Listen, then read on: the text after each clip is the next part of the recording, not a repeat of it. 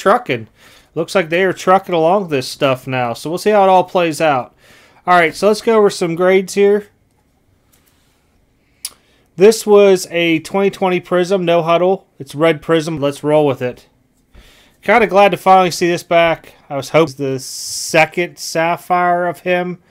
But kind of happy with this because it pretty much will just pay for my little piece. Flashbacks, PSA 10.